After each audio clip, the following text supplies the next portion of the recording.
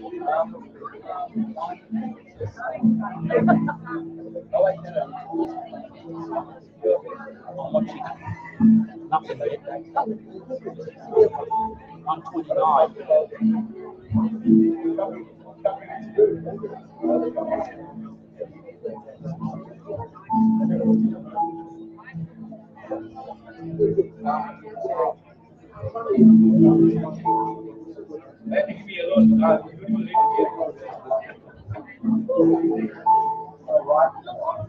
129. C'est pas par moment. C'est pas par rapport tout le monde. Let's have two.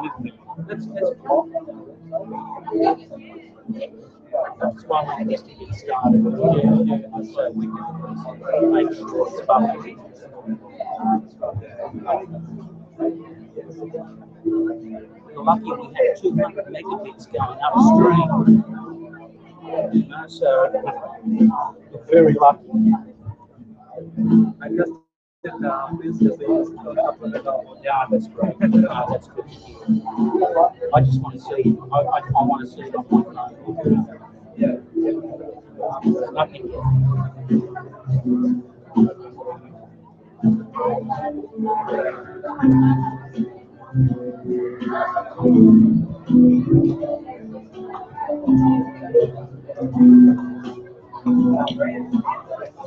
So it's broadcasting at the moment, is it? So we just have to wait. Is that right? Thank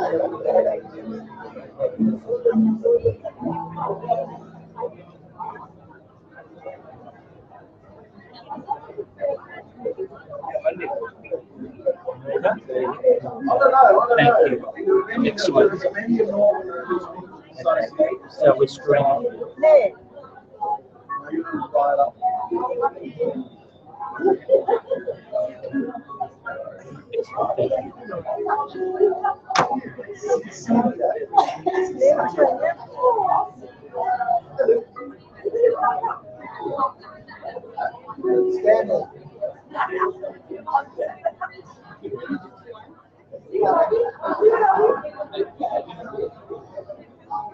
What do you know, Andrew?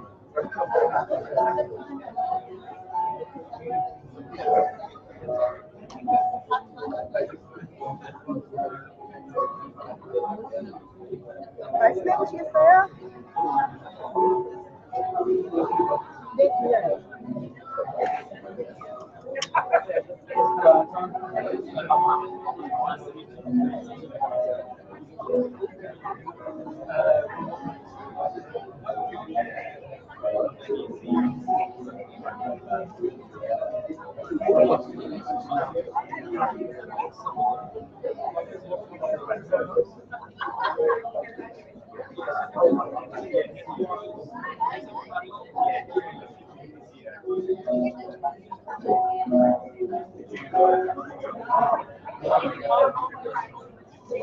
The delay is 2 minutes, 1 minute, 2 minutes. What is the delay? One to 10. I just want to know. Yeah.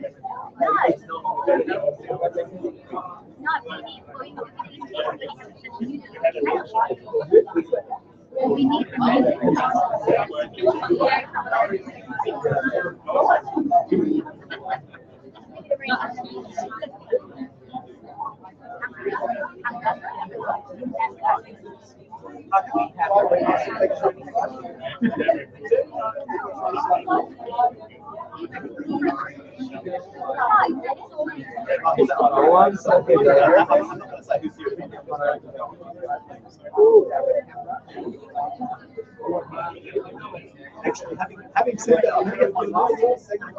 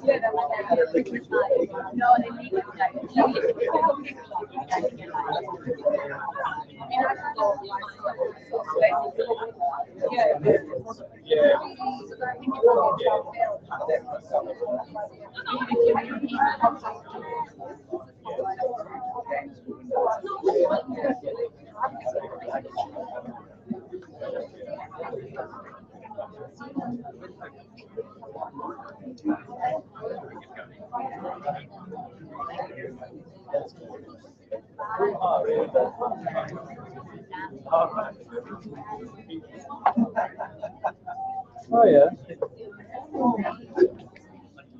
Good afternoon, friends. Good afternoon, my name is Anton Enos, and I'd like to welcome you to today's proceedings. I'd like to start by just acknowledging the traditional custodians of the land on which we're meeting today, and to pay our respects to the elders present and past for the land on which we're meeting today. This is a day of celebration, of course, for the wonderful work done by SSI, but it's also a very challenging time in which we live. We've seen the atrocities committed in Paris and in Beirut, and Russian holidaymakers being blown out of the sky in Egypt, and students being massacred in Kenya in April this year. Terrible things that are happening in the world. So we're going to start slightly unusually today by asking you to join us in observing 1 minute silence for, as a mark of respect, just for all of the people who've been victims of that violence.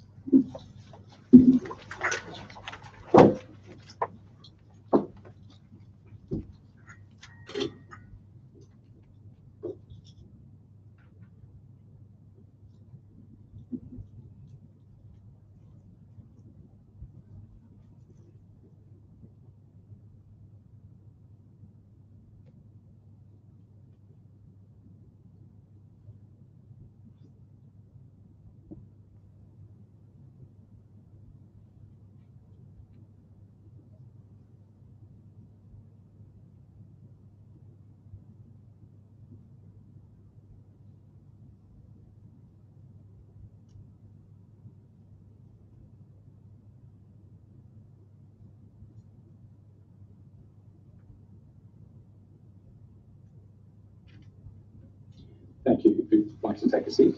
We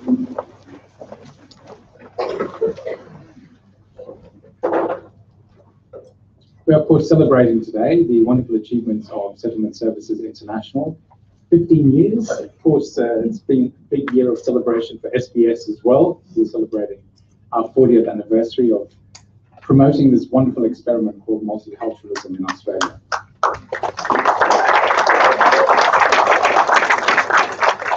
We're very proud of what we do, and we're very proud of the voice that we give to communities, especially ethnic minority communities. So we join hands with Settlement Services International on that journey together. I was in the newsroom just about an hour ago, just having a look at what the prospects are for the evening's news tonight, 6:30 SBS. In case and a couple of sad things. One was the death of Jonah Lomu, the All Black star, possibly the greatest rugby player that ever graced the field. So a bit of a sad day, paying tribute to him tonight. But also just looking at the focus that is still on Paris tonight. As you know, there's been blanket coverage of the latest atrocity.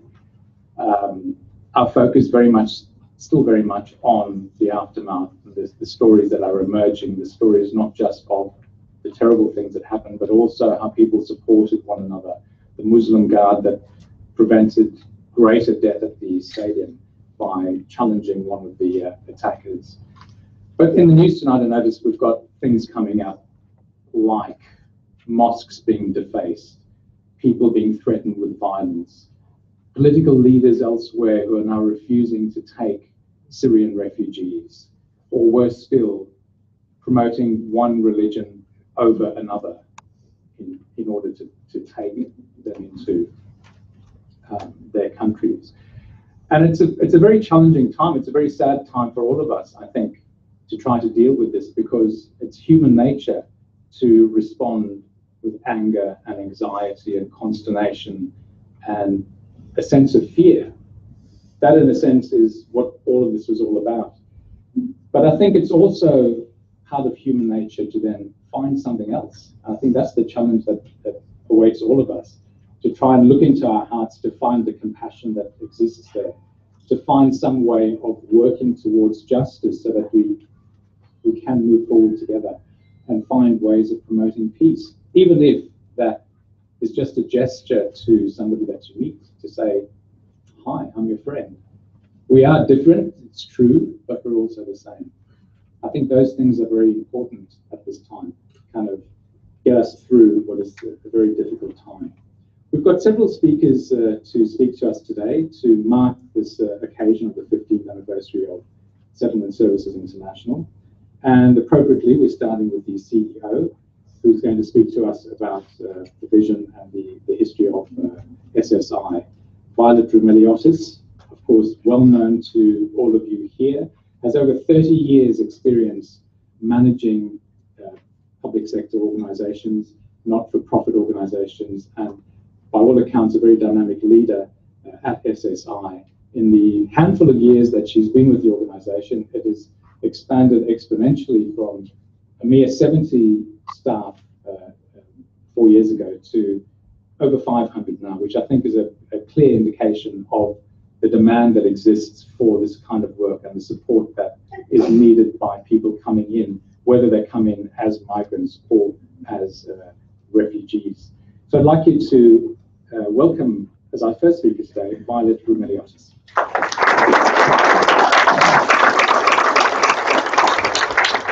Thank you very much, Anton, and good afternoon, everyone. It's my honour and privilege to welcome you to our 15th anniversary event to celebrate an important milestone in SSI's history. I would also like to acknowledge the traditional custodians of the land of which we meet, the Darug people, who have cared for this land since time immemorial. We pay our respects to their elders, past and present, and commit ourselves to a future with reconciliation and renewal at its heart. So it's wonderful to be in the company of so many friends, colleagues, partners and supporters. All of you have shared our commitment to building a society that values the diversity of its people and to building a society that promotes meaningful social and economic participation so all people can fulfil their potential as members of the community. I'd like to acknowledge Harkin Harmon, Chief Executive Officer at Multicultural New South Wales, Seb Ostosky, Chair of the Multicultural Council of Australia, Tim Dawson, Allianz Chief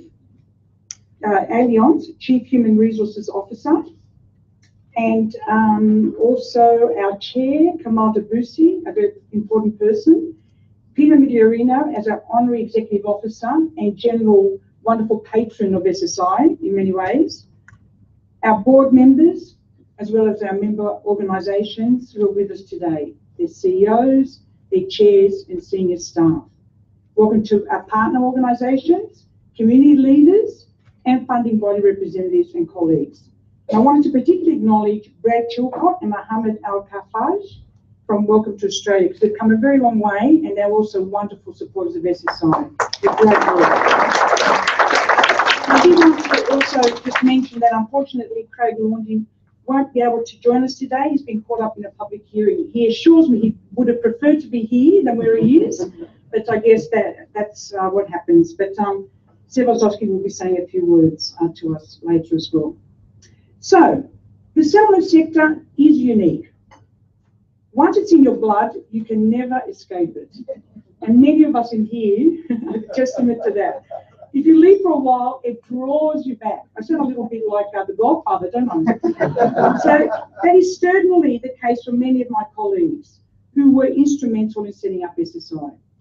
Many are community leaders, others making their marks in different fields, yet all passionate about social justice and working with vulnerable people in the community. The key motivations, the key principles of those who started SSI have continued to guide us since. And it's not about SSI doing it on its own. It's about community, commitment, collaboration, and unity. While I was not part of the inception vision and the foundation period, my early involvement was with the leadership of the member organisation and as chair of SSI through the non-funded years, so the poor years, and the tumultuous first year when we were first awarded the Humanitarian Settlement Services contract. And I feel a great sense of personal and professional pride, initially at what my colleagues had the courage to do, and later what we developed collectively further. So SSI began as a response to a significant policy shift. Since the early 80s, there's been a flourishing of ethno-specific organisations and, following that, an acknowledgement that communities should be building the capacity to help themselves. Migrant resource centres developed with a specific focus of supporting newly arrived migrants, not just refugees and asylum seekers, but people arriving under all visa types, who had a variety of issues and challenges as they settled and beyond. The MRCs played a very important role in social cohesion and community relations in their local and regional areas. When SSI was born, there'd been a significant shift towards the privatisation of community services that allowed bigger players to come into the sector. Small and medium organisations struggled to make an impact. The MRCs in New South Wales came together seeking a structure that would allow for centralised tendering and service provision while providing practical support to new arrivals at a local level. It proved to be a wise and strategic decision.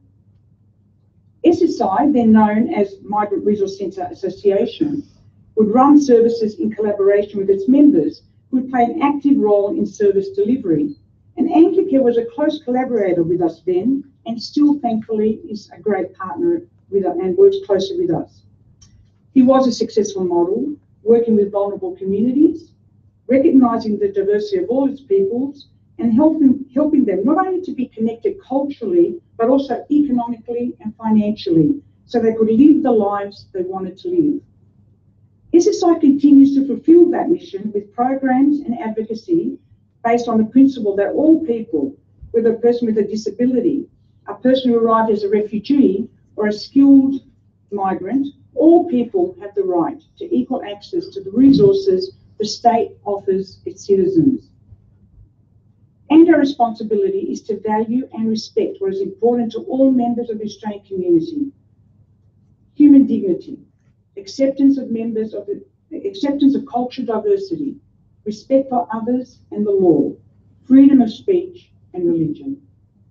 I believe SSI has shown leadership in this area, and with its members, it has provided opportunities to support Australians to both be proud of their adopted country and to be able to love the best of their heritage and maintain it through subsequent generations. Many of us here today are good examples of that. We are hybrid Australians, in our own way, adapting and moulding our identities rather than a stereotype. And it works. SSI, in collaboration with numerous partners, specialist organisations and ethno-specific and small community groups, such as Ghanaian Community Aid, Lebanese Communities Council, Uniting Care Burnside, VIS, Dubbo Neighbourhood Centre, to name a few, provides a range of services to vulnerable people and in building people's capacity. These should be celebrated. Indeed, the partnerships and collaboration of the community-based not-for-profit sector should be celebrated. And everywhere we see people doing similar things, we celebrate them too. As much as possible, we, SSI, we help build capacity in the community. We sponsor, we mentor, we resource, and we offer in-kind support. We now have the capacity, and we believe it's our obligation to give back to communities. A great majority of our bottom line goes to community-based and charitable activities, such as our playgroups, our Ignite Small Business Startup Initiative, and our Community Kitchen and SSI Foundation. As you will see in the following anniversary video, there are many visionary, strategic, and pragmatic individuals in our midst. Indeed, many of you. We all built something that was going to work and that had long-term relevance and benefit for community. And that's why I know SSI will be operating in 15, 20, 30 years, and even longer. It will be contributing to a democratic society whose citizens are protected and treated equally. A society that is just, where all members have the same basic rights, securities, opportunities, obligations, and social benefits. Thank you again for joining us today. Later, you'll be invited to share your SSI memories. And even if you don't want to share publicly, I'm sure you have memories to share in private conversation, because this is a celebration for all of us. So thank you very much.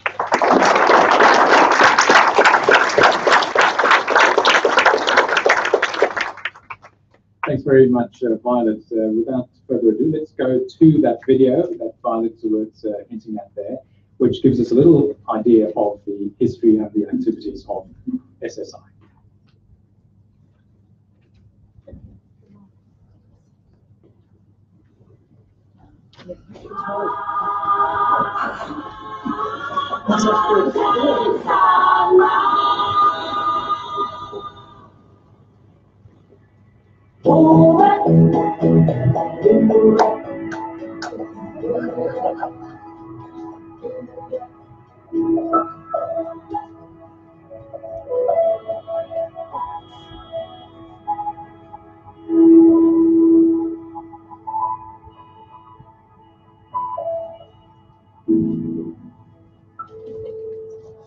In the late 90s and early 2000s, there was a change, a significant shift in federal government policy that enabled a great amount of competition, and that enabled a proliferation of for-profit providers to move into the settlement sector. And that was a huge shock, I think, to those of us in the sector.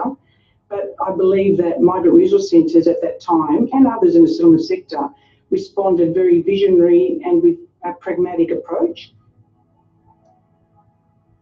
The migrant resource centres themselves originated from the early 80s after the Galbally report that strongly recommended that we need to respond to the needs of migrants because we had a large migrant intake and they weren't able to access services equitably. It was a really exciting and challenging time for a whole lot of us. It was the first time that we were able to think about a way of making a collective impact in the community. There was a belief in the sector that the model and the foundations of migrant resource centres, which is the values of being client-driven, being locally and community-based, the client having a voice. We had a vision to make sure that multicultural services and programs going forward were going to be able to remain competitive and relevant. So we came together as a group of migrant resource centres to ensure that we had a vehicle to actually deliver large-scale services and programs. There were people committed. If we're not people committed to the area of migrant refugee, I don't think we would have put it together. And so we thought we would, as a collective, form the Migrant Resource Centre Association. Organisations like this are important because they help all of us invest a little bit in each and every one of you so that you can I think the really strong point around the way that we delivered services was the care, the compassion, the commitment and the accountability that we brought to the work.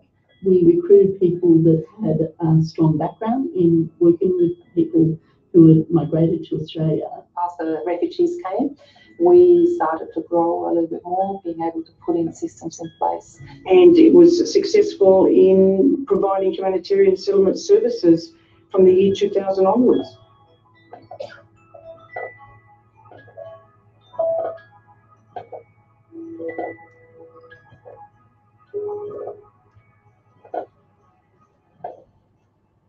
Five years later, we lost the HSS contract. We were obviously devastated. We had changed our name to Settlement Services International, which is a big name and aspirations are huge. I remember sitting around a table and we had Pina Migliorino facilitating the discussion, and it really was about the future of SSI and if there was a future for it. So those around the table said, no, we won't close SSI. We are going to move forward.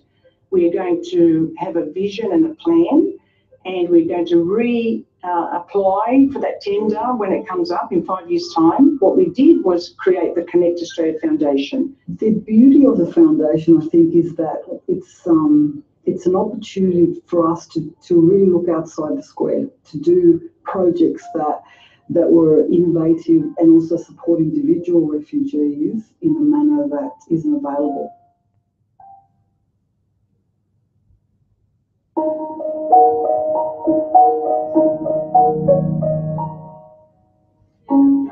I'll never forget the wonderful phone call to tell us that we had been successful and had been awarded the Humanitarian Settlement Services tender.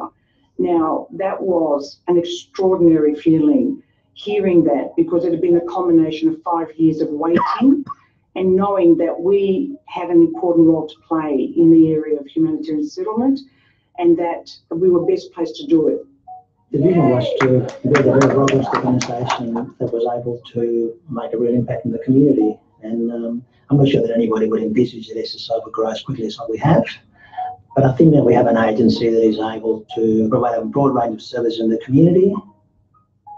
The fact that the organisation is able and has managed to develop a suite of services and a range of services, its presence, its relationship with its members means that it's not only has the humanitarian settlement services, which remain the cornerstone of SSI, but the fact that it can provide disability support services, it has that legal aid partnership, it now has a community housing development and strategy, which will also complement the services of the members. It's actually able also to value add for the clients of our members. SSI over the last 15 years has moved into areas that I believe many of us could not even have imagined that we would have moved into. It actually understands how people are living their lives and what are the issues they are living through. And it's for that reason that it's able to both compete and position itself as a significant service provider to those groups. That's what this organisation has, an ability to understand the impact of culture and language on both where people live, how they live, and what they actually need. Building migrant communities, festivals, places they could go to where they felt comfortable, and also to be able to practice and maintain their own culture.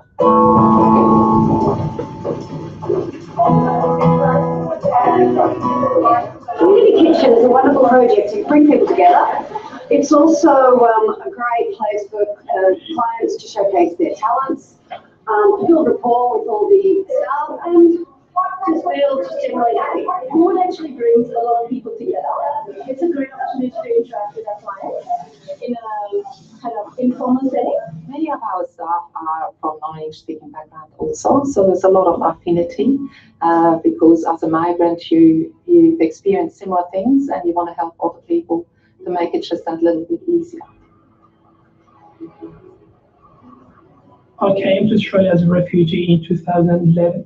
I was in detention centres, both in Christmas Island and Darwin for almost a year. I came straight to Sydney, met by SSI staff. They actually assisted me to find accommodation and to find my way. So I totally understand at different stage of settlement what are the needs and how can I assist them in order to get settled more easily and more smoothly. Without the support and the infrastructure and the funding of the MRCs, there is no way that SSI could have done what it did. We took care of our clients and our people, and it was done in a wonderful partnership. Now I think increasingly we all realize how important it is for us to work together, because as individual migrant resource centers or service providers, we may not exist in future if we went alone. So to keep ourselves relevant, I think we've got the benefit of a large organization, and at the same time we continue to maintain our relationship at the grassroots with grassroots community organizations. I guess for me what sets us apart is that we are delivering multicultural programs and we're multicultural organisations delivering those programs. So our member organisations are embedded in their local community. They're managed by people from diverse backgrounds. I suppose such organisations like SSI are really important to help people to achieve their goals. I just wanted to be successful, but I just need someone to help me or something just to push me or inspire me, and here's my question. If there is no SSI or such organization like SSI, how would I be directed in the right path to achieve my goals? The reality in Australian politics is the advocacy of ethnic communities is almost non-existent. We need organisations like SSI who are going to be the substantial advocates of what can be done and model what is best practice. We would like to be able to move into the area of providing information, advice, consultancy, both locally and internationally, for people that are doing similar work to ourselves that want to grow as well. Working within the values that we have, the capacity that we have, the future is what we want to make of it. I believe that SSI will play a very important role in continuing to assist in building strong and diverse communities in Australia.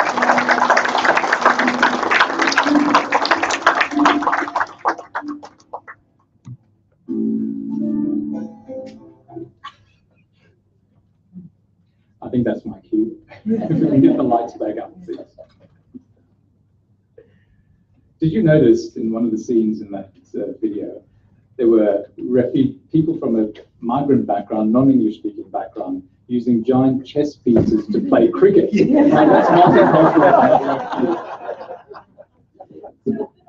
It's always so inspiring to see so many powerful voices at work, and also people who are just so committed to this idea of providing support and services, because you do, Violet, do very important work.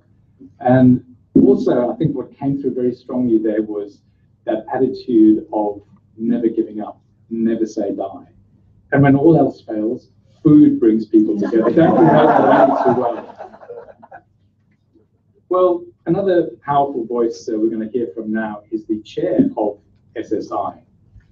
Kamal Debussy has over 3 decades worth of experience in this sector, bringing together different strands of the community from government, DFAT, and Austrade, and Sydney's Muslim communities. He is the manager of the Liverpool Migrant Resource Centre and has been chair of Settlement Services International since 2012. And as we've heard, that is the crucial period of the development of this organisation. So will you please welcome Kamal Debussy.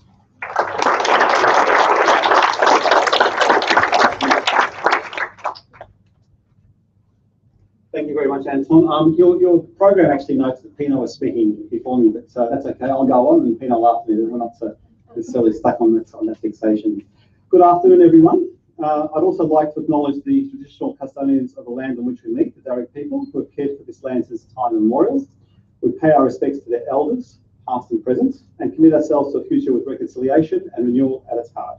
Can I welcome all our guests today?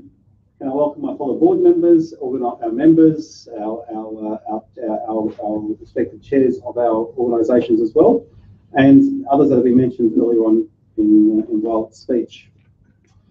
I'm humbled to be chair and fortunate today of SSI at its 15-year anniversary. I've been chair since 2012, since the organisation was 11, and I think, as any parent will tell you, between the ages of 11 to 15, it's an interesting age. There are a lot of changes to deal with, the occasional bickering, sleepless nights, but you're always proud of what it's become. I think you'll agree with me, though, that SSI is mature beyond its years. As Violet mentioned, that in the room today there are many people that have helped establish and develop the organisation that have rejoined the organisation, and that's a testament very much to the organisation's resonance and the work that we do. We are fortunate that they bring with them skills and a diverse set of skills and experience to help us along our journey and complement the existing team at SSI. In the last 4 years, whilst I've been chair, our range of services has tremendously grown, as Violet outlined. This is a result of the MRC SSI connection and commitment to the vision. During this adolescence of SSI, and attracting a talented and capable pool of people, helping steer the organisation through a difficult and interesting time, and Violet made mention of the first year of the new HSS contract, I need to acknowledge the contribution made by our CEO. Violet embodies the SSI story. She graduated not only from one MRC, but from 2 MRCs. She brought those skills to make her mark in the success story that is SSI. She's an individual with values and passion and commitment at her heart, and is liked by all, which I can truly say is a rare combination to have. On behalf of the organisation, Violet, simply would like to say thank you. I would ask you to acknowledge Violet.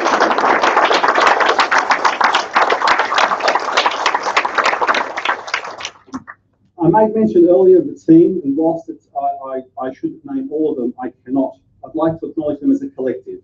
Their capacity and ability to rise up to any challenge that's presented before them. I've never heard the team say we can't do something. So can I acknowledge the team as well? In particular, whilst I can't acknowledge everyone, could I acknowledge the General Manager and Company Secretary, Peter Sogafakis, whose dedication, professionalism and camaraderie I greatly come to appreciate whilst I've been shared. Thank you very much. Picking up on the earlier sentiments, I'd like to focus a little bit on our members, our connection to communities, and how SSI has grown and diversified and what might lie ahead. SSI's past, present and future is without doubt linked to its membership base. The Migrant Resource Centre's community roots remain at the core of the SSI's approach, for delivering quality support for vulnerable communities. Our members and stakeholders have aligned mission and values. They understand the importance of a welcoming organisation that greets and supports refugees and asylum seekers. In 2011, when the Humanitarian Settlement Services contract was awarded to SSI, our members' dedication and commitment to their local areas allowed a rollout of a large and sophisticated decentralised service model embedded in local communities. We continue to grow in the vision that our members have. But we must always remember the reason why we're here. Our clients. We put clients at the centre with support systems and networks around them. We work with their strengths, eliminating barriers and promoting self-reliance.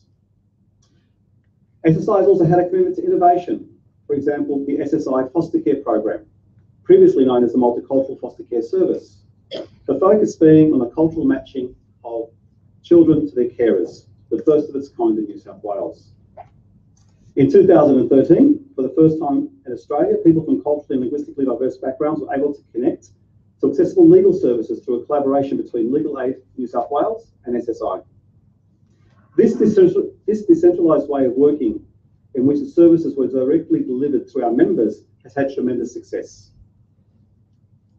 We continue to expand our services, such as the disability support services, specifically the Ability Link service, which Violet mentioned was up on the screen. We deliver in partnership with Uniting Care Burnside and St Vincent de Paul, which focuses on the full and active participation of people with disabilities. The Community Kitchen, again focused on the video, where people come, we provide nutrition support, meals, and provides a great meeting and social spot for our clients. We have the Job Active Employment Services, Ignite Small Business Startup, a self-funded enterprise facilitation project for refugees, and our community housing service in development and growing as well. This continues to add benefit to our members and our members' clients. This continuum of services provides that instant link, that instant connection. The challenge now is to develop communities and opportunities, into offerings, to do it even better in a broad range of areas, such as enhanced employment programs, social enterprise and business support, which we believe is an essential area of SSI into the future. This will provide real value for our clients, building on our clients and our community's strengths. In this way, and many others, we envisage that SSI will build upon our existing capacities and strengths. By developing our own fundraising arm, we will increase our ability to continue to value add beyond the requirements of a simple contract model. We aspire to be continually creative and innovative. And as a result, I'm sure you'll agree that SSI and its members make a significant and important social impact. I ask you to join us in our 15-year anniversary today. Thank you very much.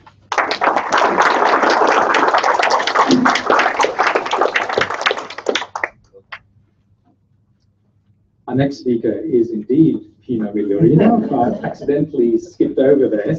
Let's go a step backwards to welcome Pino.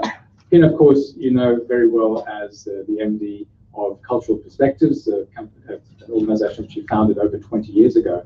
But perhaps you know him better as the head of FECA, from an organisation which he chaired for 4 years, from 2009 onwards. And anyone you care to speak to will tell you what a visionary and dynamic leader he was of that organisation. He's of course well known as an analyst, a commentator, a researcher, and a consultant within a wide range of areas within this community sector, particularly within ageing, within dementia, and within planning for organisations and individuals from a CALD background.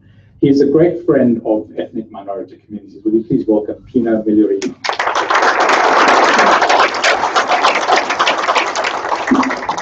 I've actually asked for the lights to be put down because I was in tears during the video. And I was really happy that I didn't get to speak next because I could collect my thoughts. I would like to acknowledge as well that we are meeting on the land of the Darug people of the Eora Nation, and I pay my respects to them so deeply. As a migrant to this country coming here in 1964, we can only respect our first people, and only by defining and respecting our first people can we ever understand ourselves as a multicultural society. So I'd like to thank you all for that.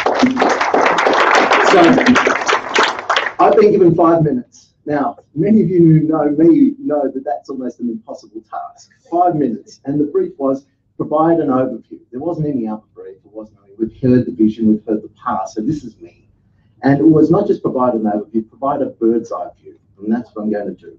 And I'm going to base this around numbers, and you've seen a lot of numbers. These are my numbers. And numbers are important to me because they define. Numbers colour. If I want to actually prove a point, I'll bring out a really big statistic, a big killer fact, and they strengthen arguments. This is our numbers here, and we're going to start. 71,321,414. And now, if anyone's looked at the annual report that's going to come out this afternoon, that is the turnover for this year for SSI. Some of you will say, oh, that's amazing, and some of you might even question why an individual organisation gets so much, but do not judge. Do not judge. What we have done here is actually create a structure which will compete against very much the bigger charitable organisations which are lauded in our community. And unless we laud this here, we are doing ourselves an injustice.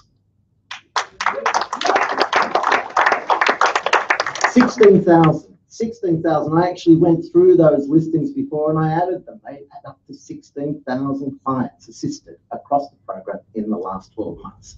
That's a huge number. 10,000. Now, 10,000 is the refugee and asylum seekers as individuals who've been assisted by this organisation. And this is a really big number. It's a big number when you consider that when the asylum seeker issue cropped up in Australia, SSI didn't actually say we would like to do it. The department came to SSI saying you do such a great job in refugee resettlement. Can you assist us in providing support for asylum seekers? People came to us. Organisations came to us, funding bodies came to us, and it's really important to know.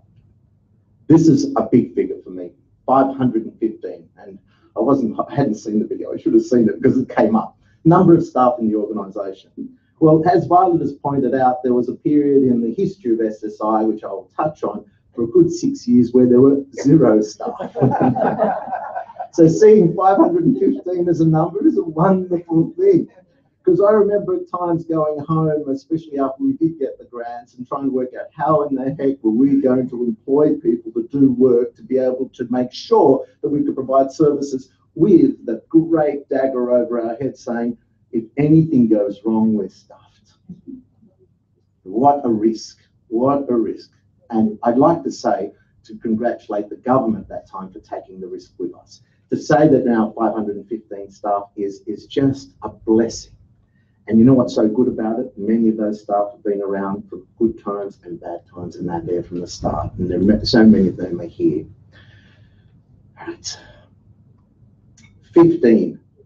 15 is the anniversary of today, and I think a really important one. The referencing to MRCA in that little pokey office in Ashfield, and really important in terms of the work it was doing because it wasn't easy. There wasn't an accord between board and staff. There were real questions around it, whether MRCs could work in joined up processes without having conflicts of interest. These were tough times, and tough times which needed to be negotiated through. And that's why it's so important that my next number is 11. And this is the 11 MRCs. My friends, I know you so well. You know me so well. We've been through everything together. We have been through a time when the government said, we no longer want to fund core services out of MRCs, fend for yourselves. And that 180,000 roughly, which was being received, which would pay for the rent, pay for a coordinator, pay for assistant, stopped being core grant and had to be money that you had to find from surpluses from other projects. So you know what that means in advertising? They actually have this cumulative figure. They'll say, for every amount of money you make, you have to multiply it by 15 times because that's the amount of advertising dollars you'd have to spend to actually make that money. You've got to consider what this is like for organisations who have core funding to turn it around and try to fund their core out of a pittance of 5–10% of other projects. The order is a tenfold. The challenge was quite spectacular. Now, they have gone through that, and I would like to just acknowledge the 11 MRCs, but here's my thing, 10. At 10, I got a phone call from Astrid, sitting over there, saying, we've got a few issues at MRCA, can you come in and have a look? And I was the consultant. Of course I was there. I'd loved being there. And as it would be known to many of you, during that time I decided to play sport and I popped my Achilles tendon. And I used to go around with a backpack and a purple cast and up and down those stairs in Ashford. And I can only tell you how hard it was. And we actually did some really interesting stuff. We redefined the organisation, we restructured the organisation, we prepared the organisation, we renamed the organisation, and then we went to that tender and we lost. We lost, and this is an important story. Why did we lose? We lost because the politics of the time had changed. We lost because the priority of the government was to actually settle people through language rather than humanity. That what they wanted was English language providers. They didn't want people who were going to deal with people as people, cultural, linguistic individuals. We lost it, but we didn't lose the fire. And that's what's so really important. Those 6 years were really interesting 6 years, but I'm not there at 6 yet because I've got to go to 8. Oh, it's 8, yes. 8 is the number of services, and this is not haphazard. 8 is the number of services because the organisation has undertaken quite specific strategic planning. It looked at 2 quite specific indices. If the organisation was to receive people under the Refugee and Humanitarian Program, or HSS, it couldn't just stop there. It had to actually say, what else do we build in terms of these people's lives? How do we make them able to come into our society, to be able to be supported, to be able to be productive, to be able to participate, and to then contribute and benefit from Australian society? So it is the process of employment, it is the process of housing, it is that vertical integration. But at the same time, we are the MRCs. And as the MRCs and through SESS, we actually have an exposure to all people from diverse backgrounds. So the disability area, the out-of-home care services, the children's services that have developed are part of a broader continuum, which actually says there is a need for these services. In the video, you heard me say that there is a lot less advocacy in ethnic communities, and that is a fact. Not only that, the removal of funding from ethno-specific organisations has almost muted them in terms of their ability to provide anything other than aged care. Therefore, the responsibilities that fall on the MRCs and organisations like SSS are much more than what they were because there is very little around. The next number is a very personal number. 6, oh, that's 8, I don't know what happened there. 6, where are we going down? Years in Norton Street. So SSI was then moved from Ashford and was brought into Norton Street. The filing cabinets went down into the garage. The organisation that I worked for and that I've associated with supported the activities. The board met on an ongoing basis. We banked all the money, we invested the money, we actually made money during this period because there were no costs. It's a great way to run a business. From my point of view, I just want to acknowledge what was happening at that time, and it was very much a commitment from people. Many of you here, and I know, and Amanda's not here from Wollongong, and I have to actually identify her as another one, but people like Corinne and Yuriki and so many others who were actually there. We met, you know, every month, I think it was. We met often over 6 years, and what we did is we put away this money, and through the money we needed to maintain our DGR status, and so what we actually did there is set up the foundation and provide scholarships to young African refugee students. A number of them were African, and we also were able to provide money to organisations, and you know the byline was, come to us when you need something that no one else is prepared to fund. It was a beautiful thing to be able to say. Those 6 years were spectacular. And then what happens is something quite spectacular. I'm going to talk about it a bit later on. 4. Now, it's a little bit out of chronological order. Oh, wrong way. We're going to go to 4. All right, 4. A little bit out of chronological order, but this is a number of venues, and the 4th one is here today, Bankstown. All right. I've got to say, my first one was this little place in Auburn that I actually found with a bit of a storeroom at the back, which was absolutely dirty, but we were desperate because the staff at Cultural Perspective said, enough is enough. To have 4 or 5 people in each individual cubicle, and some of you are here and I've seen you, and people say, this used to be such a quiet place to work in. And what were they doing? They were putting together packs with nappies, with sanitary packs, with, you know, everything to be able to meet the initial requirements of the program. Then we go to 2 is a lovely number, and I'm going to go into, I'm almost finished, but 2 aspects of this. 2 is the contracts we received under the HSS program for Sydney South and Sydney North. This is an organisation that had no infrastructure. This is an organisation that had vision. We got given the 2 biggest contract regions in Australia. And it was early January. I was on holidays for once. And Violet rings me up and said, Pino, are you okay? And I go, yeah. She goes, we got the contract. I go, yeah, which one? she said, both. And then I think there was a good half a minute, just silence. It was like, what? How are we going to do it? And how we did it was quite extraordinary. And before doing that, I should have actually said those two contracts were won because of the involvement of a lot of people here, but two quite specific people. Ricky Bartels sat with our numeric consultant, the person who put the figures together, and went through every single job activity that a person would need to do in a type of organisation like this. I would say 2 days of hour by hour. And there's another person here, Melita Schmilich, who worked with me as the absolute perfect person to bring this all together in terms of these tenders. So we actually had two examples.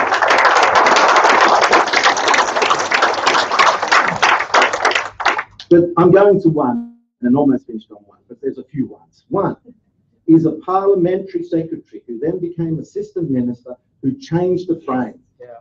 Okay? You know who she is, Kate Lundy. Why I mention her specifically? Why I mentioned her specifically is that she looked at the framing of IHSS, renamed it as HSS, and actually said what we need is centralized capacity and localized delivery, and we actually need to bridge the nexus between service and community.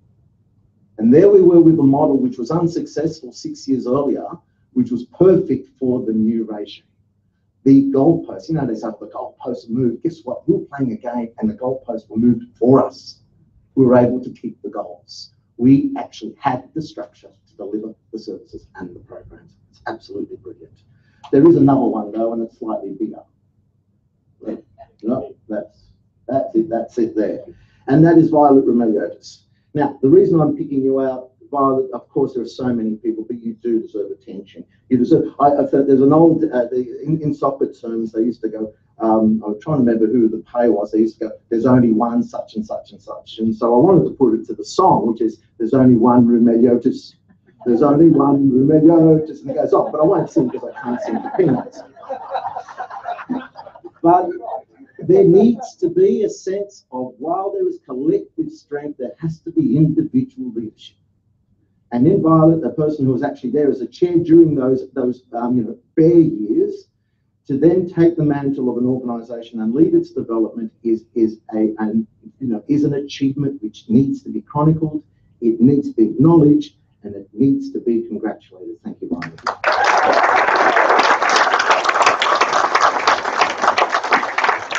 And the last one, and this is for me the biggest. I talked to you a little bit about this, about my working with the MRCs. What you have, what you are, how you work. We can have disagreements. I have no issue with that. We can have conflicts, and I have no issue with that.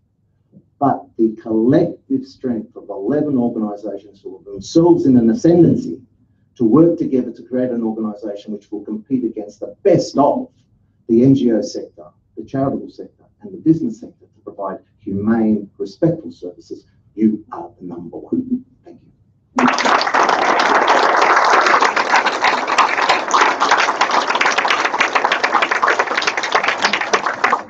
Thanks very much to Pino Migliorino there. You know, we always thought Pino didn't have any weaknesses, but now we know better, of course. He does have a weakness. It's the Achilles heel. So next time you're negotiating anything with him, go straight to the Achilles. Our next speaker is a migrant from a Polish background. Of course, I'm a migrant from an African background. So a few months ago, we had actually spent an evening together and we had a really interesting conversation about the different pathways that we followed to get to where we are here in this multicultural 21st century Australia. And I think that really kind of goes to the basis of what we're all doing here today and generally about getting people in to a sense of safety, of human dignity and respect. And I think this man has certainly worked tirelessly over the years to do exactly that. Sev Ozdowski, of course, is the chairman of the Australian Multicultural Council. We also know he's a former Human Rights Commissioner and a former Disability Discrimination Commissioner. not to mention his day job, which is as an academic working out of Western Sydney. He's a friend of all of ours. Will you please welcome Dr. Seth?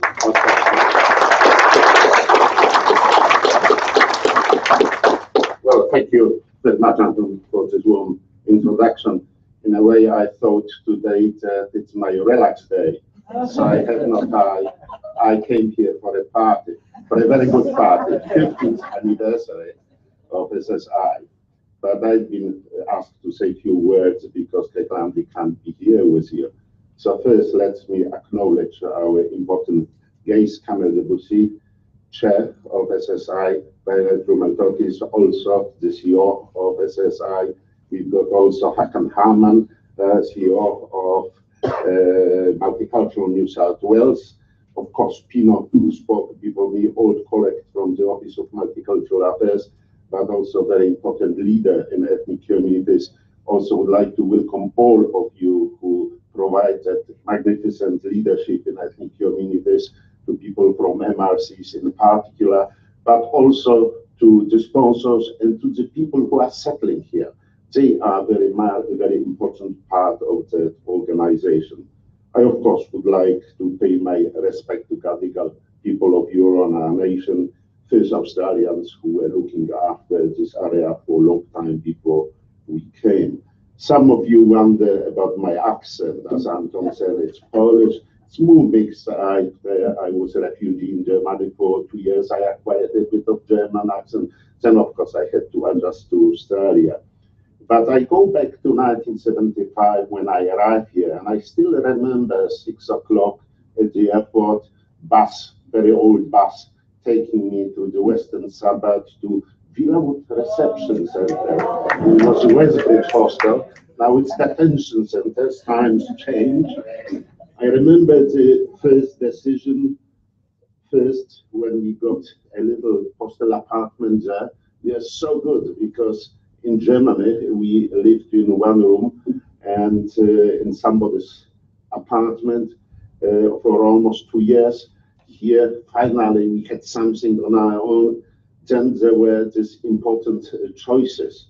Do I join Commonwealth Bank or do I join the Bank of New South Wales? To be sure, we joined both. Then, of course, English language. And I remember running into trouble with the people who were looking after the hostel, because we had plenty of stickers on the walls with different English words, which were more difficult to remember. When we finally remembered it, we were taken down and there was a spot for another words to come. And then, of course, first job. I was lucky in a way. My wife was an engineer. I was social scientist, so it's not that easy when you don't have too much English with you. She was an engineer, so she got a technical job in Ralph Simon's plywood factory in Homebush. Now it's Olympic areas. And she fixed me a night shift so I could work on a press and press plywood together. So when you go to a shop, you could get it. And then slowly, I was moving on. We moved to Canberra, first to Armidale, Canberra, and so on.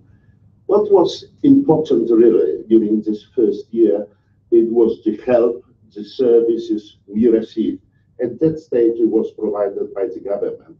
At that stage, organization like yours didn't exist. But your type of organization are of extreme value to newcomers.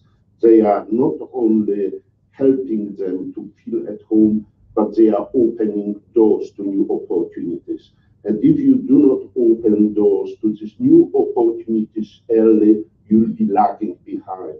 And therefore, it's so important not only to put all effort into English, and especially when you are a refugee coming from a war country, thinking of your family over there, maybe the age is not the youngest, it's difficult, but still you've got to do it. Finally, I've got also 5 minutes only, so allow me to say a few words about multiculturalism. And I really do believe that Australia is the best multicultural country in the world.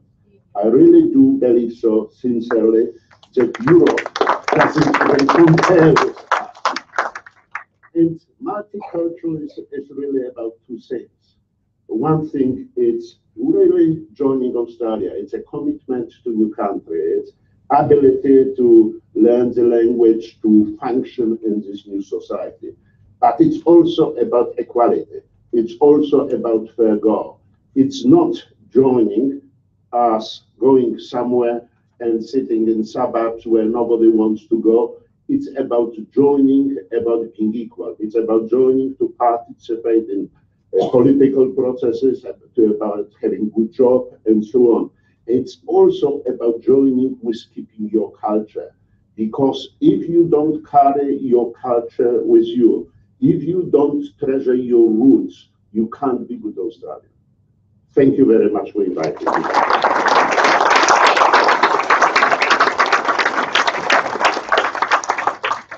Thanks very much, Sir. Well, our next speaker is another Australian success story, someone who came here from Turkey as a 10-year-old. He started his public sector career in the Community Relations Commission, then moved to the State Library, and then back to the Community Relations Commission, as it was then called, as CEO. He works tirelessly to build bridges between business, government, and community organisations. Today, of course, the name of that organisation has changed, and he is the CEO of Multiculturalism New South Wales. Please welcome Hakan Harmon.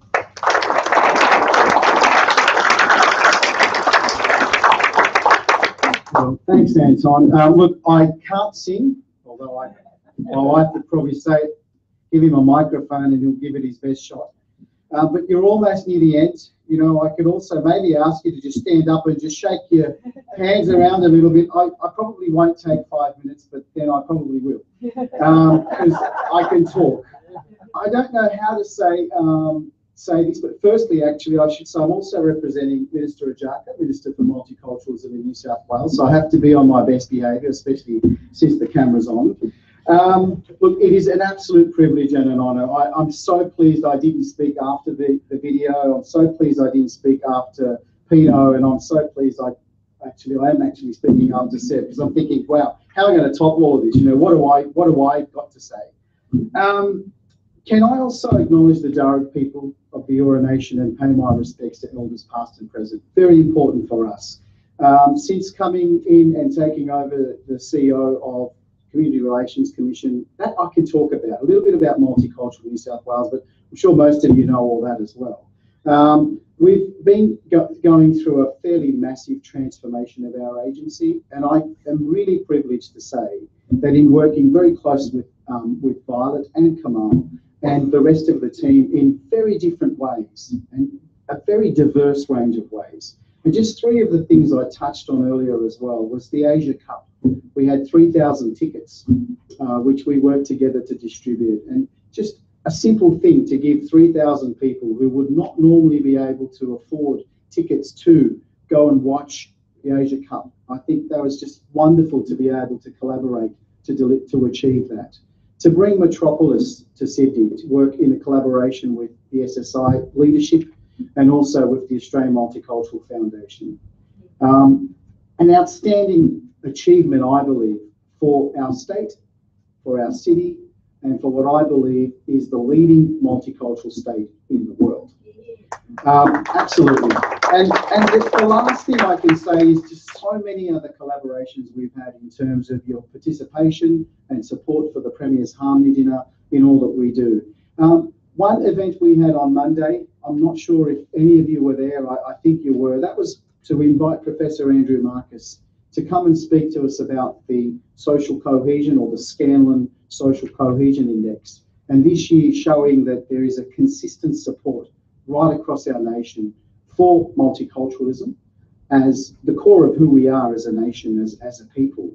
And I think this is really important. For some reason, over the weekend, we're getting text messages and emails going backwards and forwards after seeing the tragic events in Paris. And it's really nice to see also that no one's mentioned countering violent extremism and what this terrorist scourge has the potential to do to break down our social cohesion and the community resilience that we enjoy as an outstanding community. And Professor Marcus spoke about the fact that 86%, I don't want to, you've done a lot of numbers, but people still support this notion. And for some reason, given that, and I'm never going to remember this, because we were at the State Library, the wonderful institution that I worked at, I actually read from a book, and I quoted that it was the best of times, it was the worst of times. It was the age of wisdom, it was the age of foolishness. It was the epoch of belief, it was the epoch of incredulity. It was the season of light, it was the season of darkness. It was the spring of hope, it was the winter of despair. We had everything before us, we had nothing before us. We were all going direct to heaven, we were all going direct the other way. This tale of the two opposites and the tale of two cities, and I just thought, in terms of all the data that I hear and people talk about, relatively speaking, the Earth is experiencing, as a collective, one of the most sort of peaceful times in its history. And what a paradox when you see lunatics running around killing innocent people, and to see this. And then you hear from UNICEF that we're actually experiencing the worst humanitarian crises the world has ever seen since the end of World War II. And I just think, how lucky am I to be able to stand here with people from all over the world, united in our diversity, and what a huge responsibility we have as Australians to ensure that we continue to stay connected, to ensure that we show leadership to the rest of the world. And that's why I feel so privileged and humbled to be able to work so closely with the likes of Violet and Kamal and the rest of the team, and to participate in any way that my organisation can. So on this day, I'd like to congratulate you on your birthday. Thank you very much for having me here to acknowledge and to participate in the celebrations. I look forward to the party too, Seth. Have a wonderful day. Thank you very much. Congratulations.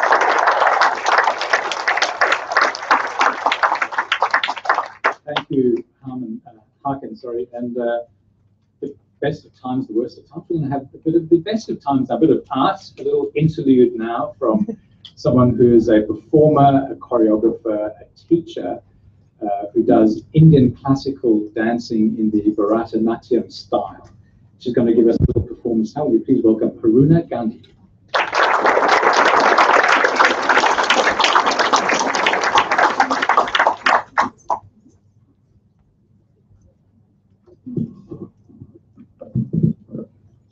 Good morning, everyone.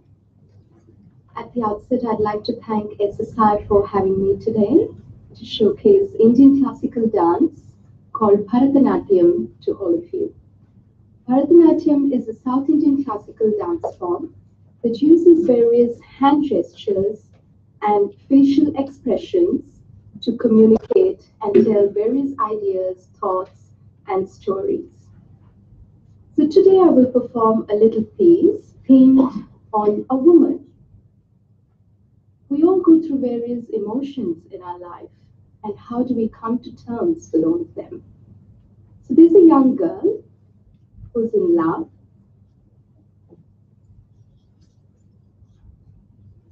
Her lover leaves, and she's distressed,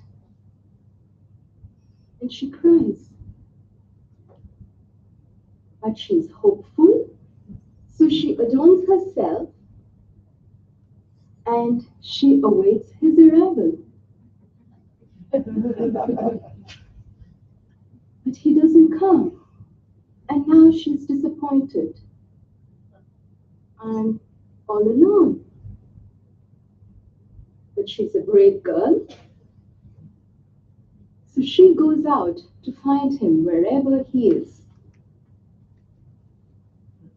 She doesn't find him, and now she's deluded. Maybe he's with someone else. And she's confused. He returns, but now she's angry and says, "Go away. I don't need you anymore." But she's a woman, so she's compassionate. She goes back to him, but ultimately she withdraws. She finds that her happiness is within her own self. Naika.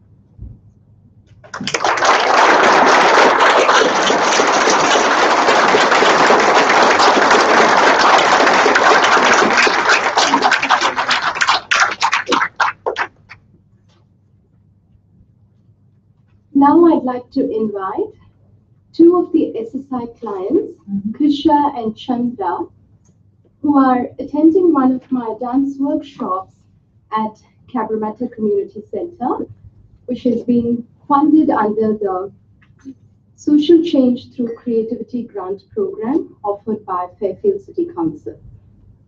So this is still a work in progress. They're very new to dancing, to Bharatanatyam, and they have only been attending for the last 4 or 5 classes. And here we are looking at, the workshop is called I Heart, My Body, and for women of varied abilities. So what do we really feel about ourselves? Just to express through dancing a very honest reflection about one's own self, and to just freely express yourself through dance.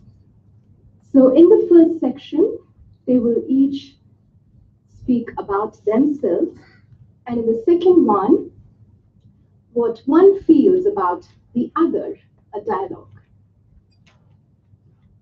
So to start with, we wanted them to imagine to be something else, whatever they want to be in this world. So let's see what they have to tell us. Ready? Dalom kutaka di kutaka tadi kita tom taka timmi taka jono taka timmi taka jono taka timmi taka jono taka timmi taka jono taka timmi taka jono taka timmi taka jono taka timmi taka jono taka timmi taka jono.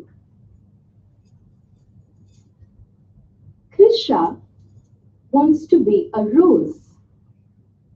She wants to be a little bit fair, but she is very talented.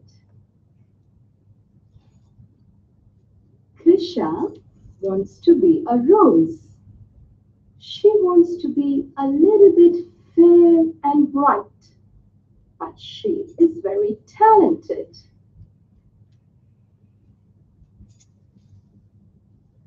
Chandra wants to be a bird. She is very kind and compassionate. She doesn't like gossip, and she gets angry when people tell lies.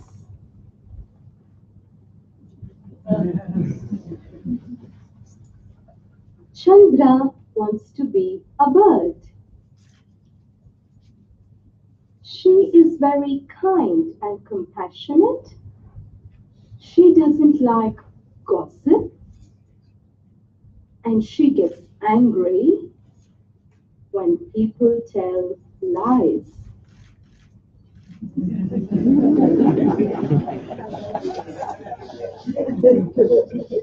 Now, what do the two friends feel about each other? What have they observed about each other? Chandra is very helpful. She is honest and very brave. Krisha likes to play netball. She wants to be an entrepreneur and a boss. And she is very talkative, like a popcorn. Thank you, ladies and gentlemen.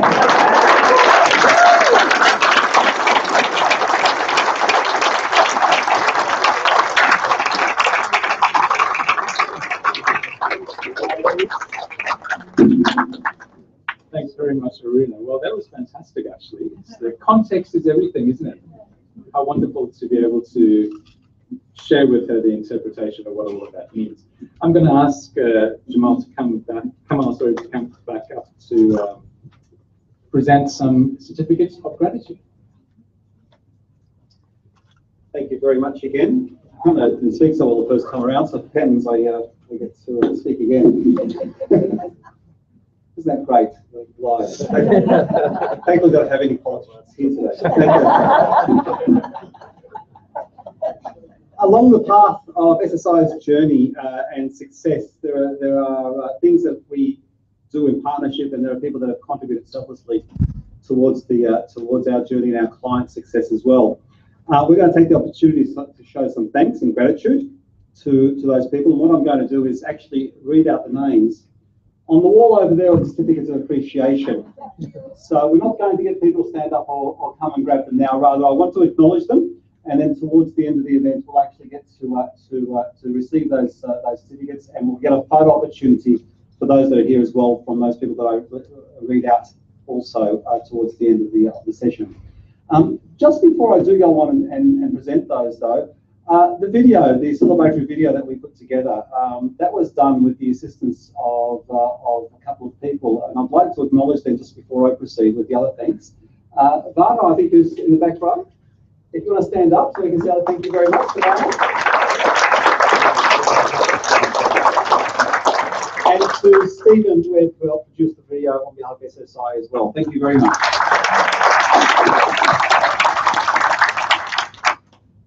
I'd also like to note that Varna, I'll indulge for a moment, Varna was a graduate of the MRC Early Arts Projects many years ago. So the system works, and it's by coincidence that he was recruited by SSI to undertake the project as well. And I think Joseph has recollection in that space as well. Okay, on to the formal part of it. SSI would like to sincerely thank the Nabi Akram Centre, the Dandelion Support Network, Mission of Hope, Wrapped with Love, Saheli, I hope I pronounced that one correctly, the Embroiderers Group, Women Empowering Refugee Women, Jews for Social Action, Halal Food Bank, Margaret Bailey, Balmain for Refugees, Afghan Youth, Ayana, Auburn District Cricket Club, Australian Iranian Community Organisation, Granville Men's Shed,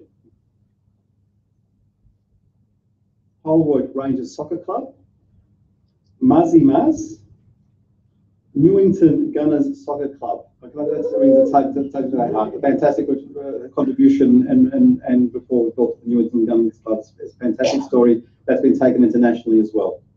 Old Knox Grammarian Association, Opal Dental, Parliament on King, Playfair Visa and Migration Services, Soroptists International, the Hills District, Soroptists International, Hornsby as well. Thank you very much. If I can ask you to...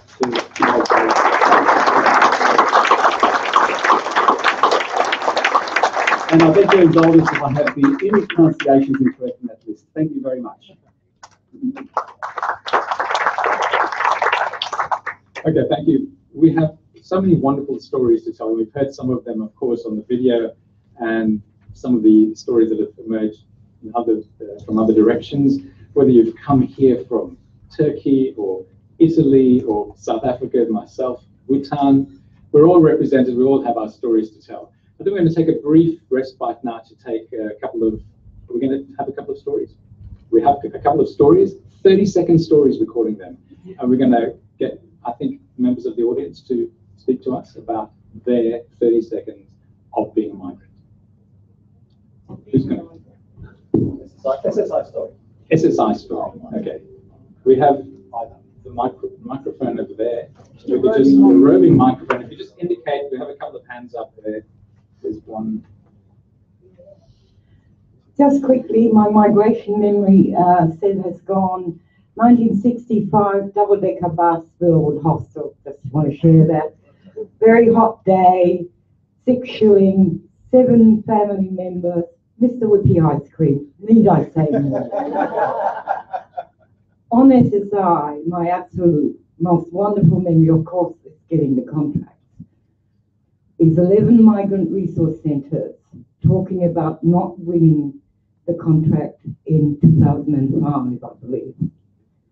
And there was an amount of money that they then could consider as an option. And I want to turn around because I want to try and see the faces of the MRC managers that were there then at the time. For me, the most wonderful experience in my whole career, which is 30 years, is really financially strapped migrant resource centers being given the option, take $50,000 or allow SSI to create a foundation.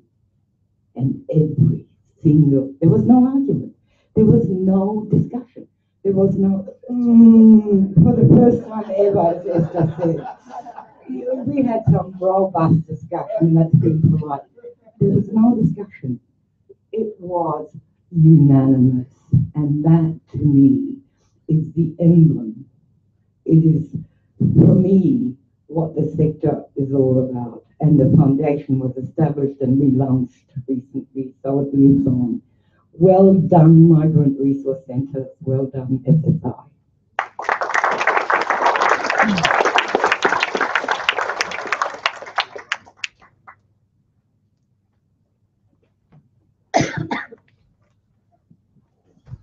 Hello everyone, my name is Mark.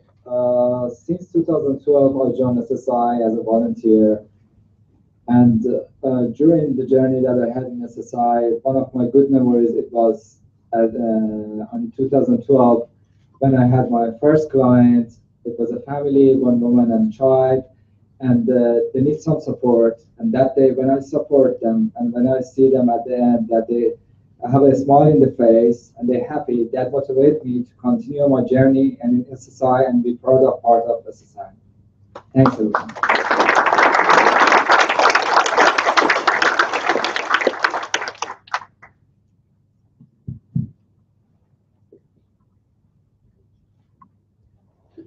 Hello everyone. Sorry. My name is Aziz Makatsi and I am a client of SSI. I am an Iraqi priest. I arrived to Australia before 1 year and 4 months, and I am here today to give all thanks to SSI, because SSI they put my feet on the right way. Because of SSI, for me SSI is my mother. Okay, SSI, because of SSI, I am today. This week, I finished Certificate 4 of Community Services because of SSI. Because of SSI, I became a work placement through SSI. I learned a lot of practical things from SSI, because of SSI was a good model for me. I started to be a volunteer with housing department inside SSI, because as they helped me when I was a new arrival, I want to help the new arrivals who they come into Australia. And finally, today I had a job interview with SSI for housing position. This is my story of success. Thank you so much, SSI.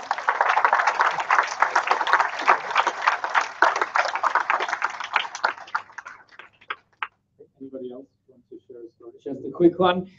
First of all, when Pino was waxing lyrical about Kate Lundy, I sent her a text and told her, and she said to say thank you to everyone and pass on her love. So Kate Lundy says she loves you all.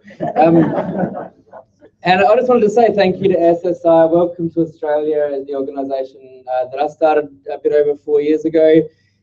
We had no money, nothing but a Twitter account and a Facebook page, and an idea that we needed a positive voice in a very ugly asylum seeker refugee debate. And SSI and Violet believed in us from the beginning and helped us continue to exist to this day. And now we have our first full-time staff member ever, which is our new CEO, Mohammed Al-Kafaji. And largely that is because of the support of SSI and other friends in the sector. So thank you very much.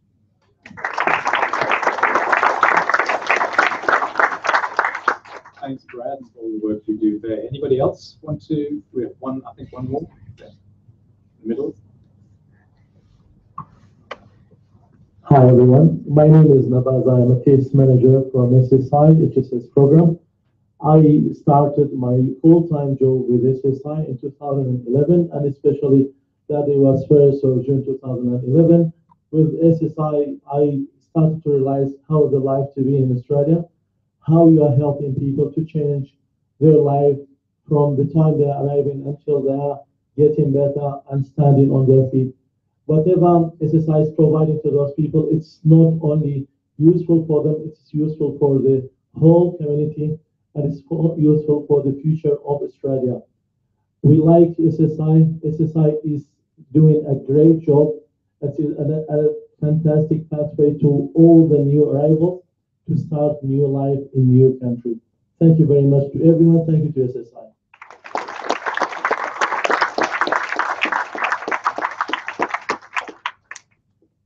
Do we have time for one more? Anybody else? We have one more.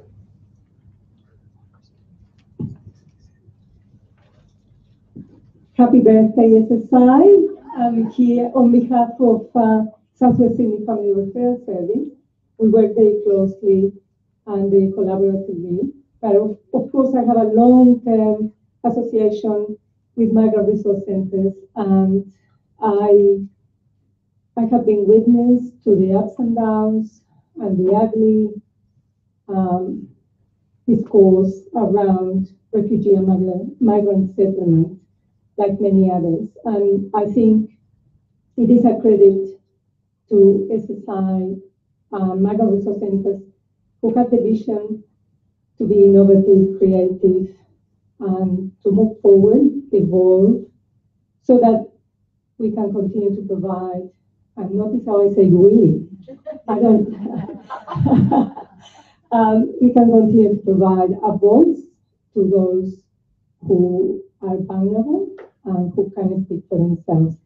I look forward to celebrating for many more years to come. Welcome you. Happy birthday.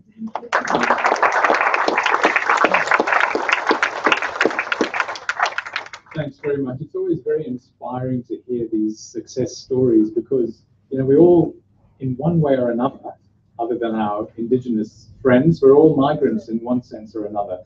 And all that we really need is an opportunity to shine. So we've heard some stories there that explain exactly that. You know, I've been with SBS for a very long time. We tend to think of ourselves as the voice of modern Australia, but when I look out to you here today, I feel like you're the face of modern Australia. It's the other thing we always say in the newsroom is we speak of the SBS family, but when I hear the stories that we've heard today, I feel like this is the MRC and SSI family. Yes! So congratulations to Kamal and Violet for the wonderful work you've done turning around this organisation and this situation to be the positive force that it is today. We're going to continue our celebrations outside. We invite you to join us there for a couple of drinks and snacks and to continue telling us your wonderful stories. I've got to head back to the newsroom because we do have this little matter of a news bulletin to put out here. I will see you at 6:30 tonight.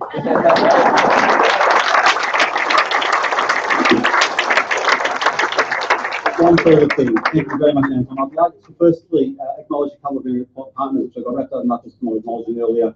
So could I provide thanks to Navitas for their attendance and their support. Could I provide also to STARTS and to Refugee Health, very, very important. Could I thank them personally?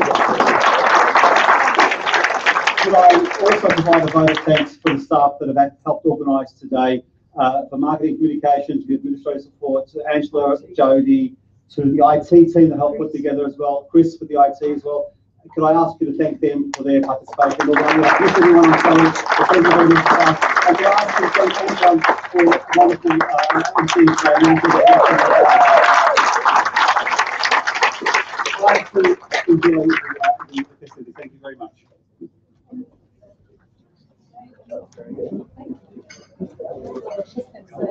Let me look at I can see that something important. I'm wondering my mind and help.